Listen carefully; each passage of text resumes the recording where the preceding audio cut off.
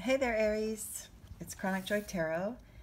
I'm doing a sort of mid-June-ish update here for your sun sign, moon sign, rising sign, whichever one you're here watching, or even if you're just sort of cross-watching. Here's a little update for mid-June. I'm using the Doreen Virtue Ascended Masters Oracle cards to give us sort of a theme, and that's this deck right here. Whoops. And then our reading will be using the Osho Zen Tarot, which is, of course, my sort of go-to deck I always use for tarot. Okay, let's see where we are here.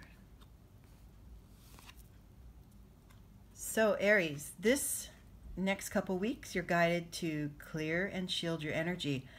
I would say this is a good idea for all of us, all of the signs, but perhaps Aries, you're a little bogged down, you're a little clogged up, you're feeling a little like you're not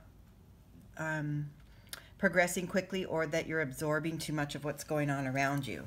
And sometimes we, without even knowing it, just take in the energy and the vibrations of things going on around us, and it really can clog us and bog us down. Clog and bog. How about that?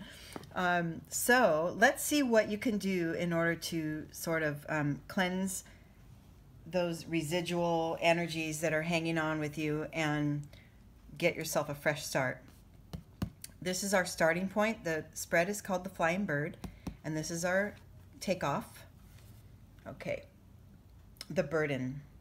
So I'm going to take this literally and guess that, and especially since this is a mind card, the gray triangle diamond depicts mind. I'm going to say that perhaps you are like literally burdened by too many thoughts, too many concerns for others around you, kind of lost in the shuffle of the burden of all of these concerns that is leaving very little room for you, yourself, your soul, your base. Okay? So the clear and shield your energy makes sense. If there's anything that's tripping you up, that's keeping you feeling sluggish, like you're not progressing, not moving forward, the answer would definitely be to work on clearing and shielding. And you can Google some YouTube videos that will guide you in this, or if you have your own process, it's a good idea to maybe do that every couple days or so for the next week or so, just to get your soul refreshed. Okay? The position of this card is called the fear of flying, and this is going to be an energy that would stop your progress. Okay. No thingness.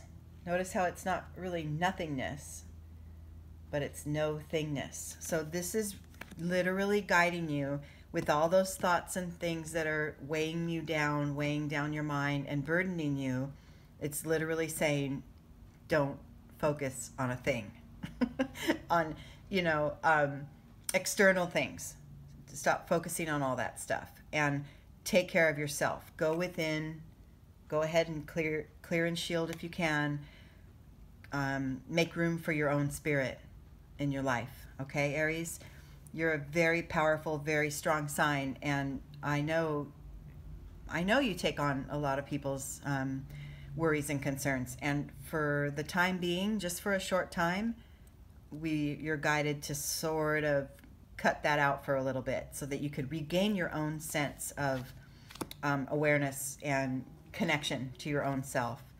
And this is confirmed by this next card, which means the time is right.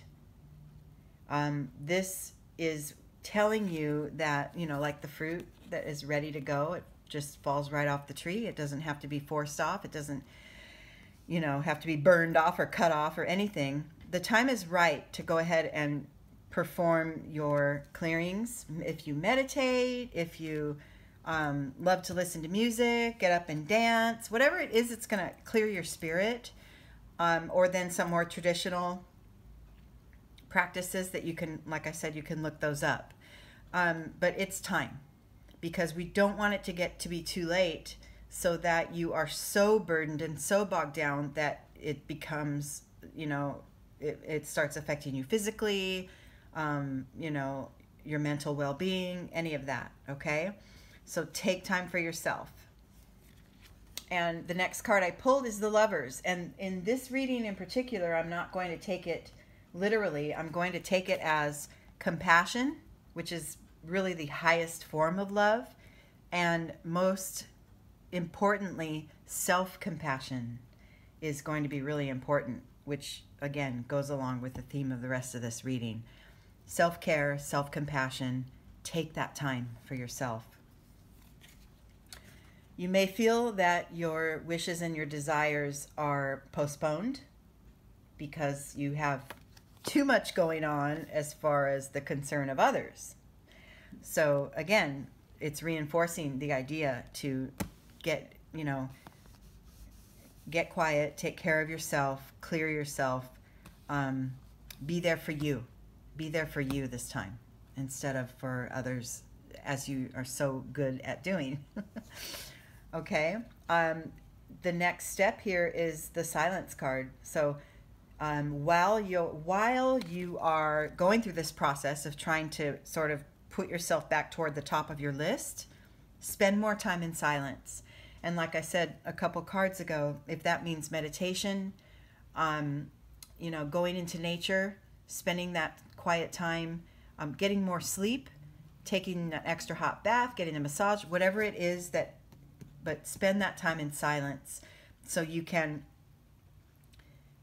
sort of clear those thoughts and burdens that are, you know, taking up too much room in your mind. Okay? And during that silence, don't run down the laundry list of all the things you have to worry about. Use it for real mind clearing. True, you know, you can have your thoughts, but observe them and let them go, and really just spend that time in meditation. If you can master these energies for the next couple weeks, you will return to a refreshing space. This is the card of Innocence, which shows this old wise figure who's lived all life, just a long life, and has answers for everything and is so wise, but he's focused on the simplest, the little grasshopper that is bringing him a sense of wonder, like through the eyes of a child. And that's sort of a phase of refreshment, you know, a refreshing way to see things. And I really feel, Aries, if you can master some of this shedding of the burdensome thoughts and ideas that are going on, if you have them, if you feel like they're weighing you down, and you can work on shedding some of those, you will end this month feeling vital and refreshed, and sort of like pressing the reset button. Okay, I hope you enjoyed this mid-month update, and I look for us in July again. And of course, the weekly updates are always posted on Mondays, the general readings. Aries, take good care of yourself. And if this resonates for you, make a little comment and let me know, because that's always a curious thing to see if I'm reaching those who this resonates for. Okay, thank you so much. Bye.